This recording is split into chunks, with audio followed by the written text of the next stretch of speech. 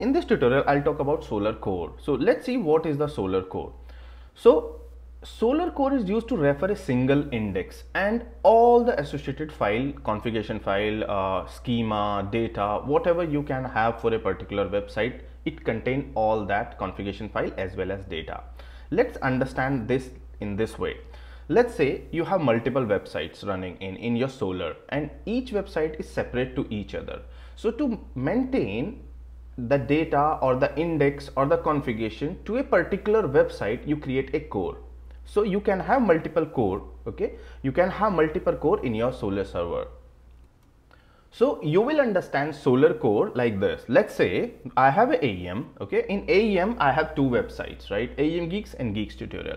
And I want a website to be indexed in Solr in entirely different sections, right? I do not want to communicate between these two, right? So what I'll do, I'll create two cores and I'll index data for a particular website in one core. So this core, you will see one here.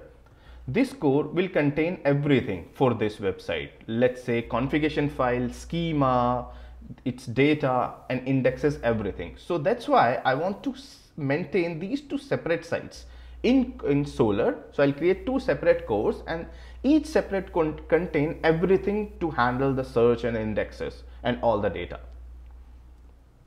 So as part of this tutorial, we'll see how to create these cores. So for this tutorial, what we'll have two cores, one for the AEM Geeks, another one for the Geeks tutorial, and we'll see how you can do that. So there is a structure about it.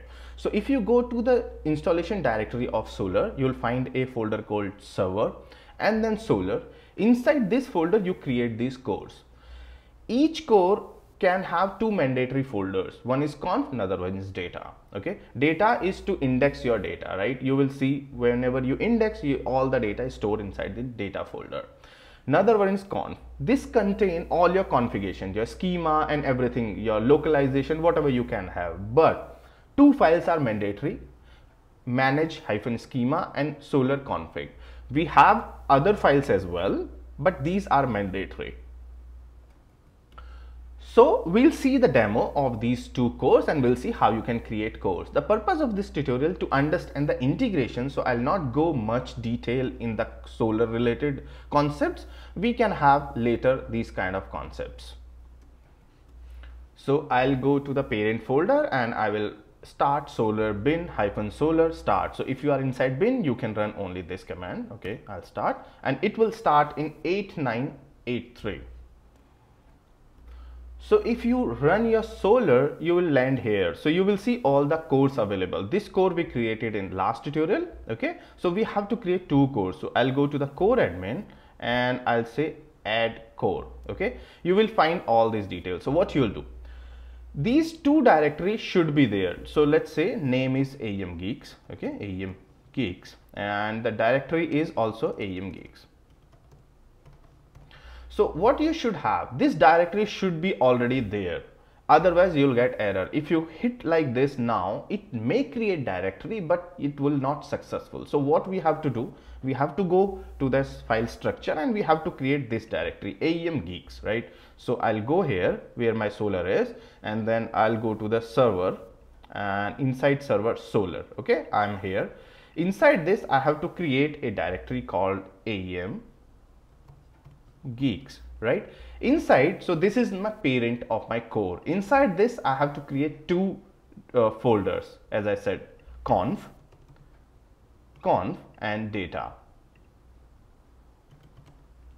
Right, your conf should have two mandatory files, as I said earlier. So what I'll do, because I'm not expert in this Solr, and as part of this tutorial we'll see the integration, will not go further detail in Solr. So what you can do, you can get all the files from my demo site. So I'll come here, conf set, go to my sample, and whatever I have inside this, I'll copy that. Even you don't need all the files, but to the safer side, I'm adding everything from here to my core, right? So that I have schema and everything together, means sample schema and all. We can change it later if we need. So what I'll do, I'll go to this here and inside here, and I will copy everything here.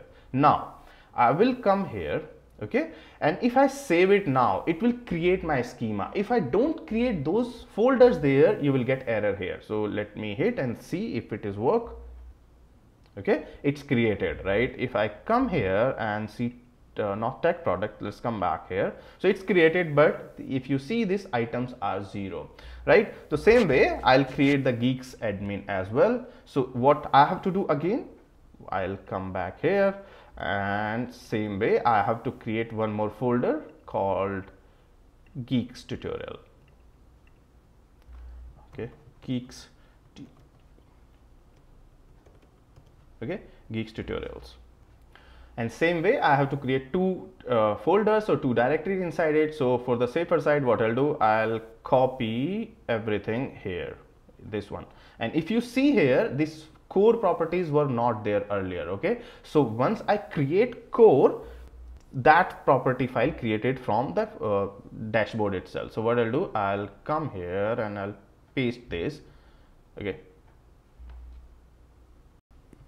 Okay, so I created one more here and just copied that. So if you see, if you come back and you see the data actually contains your index data. So I don't need it for now because that came from my old websites, means from where we copied. So let's remove this. Okay, and same way I'll remove it from here itself also. Once we index that our own website, you'll get all the data here. So basically this folder contain your index data. Okay, now let's go again to this and add one more core. So what I'll say, I need this core, geeks tutorials, spelling is correct, and one more. Okay, and I will save it. See, it has been created. So now I have two cores, right? One for my AEM site, one more for my geeks tutorials, but I don't have any content here, means I did not index data, right? So we'll see how you can index from our APIs. We'll make a call from AEM and we'll index data here. But to show you, okay, let me come here. As soon as you select this, you'll see some options here. So inside there are number of options. We'll see that later. You can define schema here, replication, query. Okay, important part for now for this tutorial is this query, right?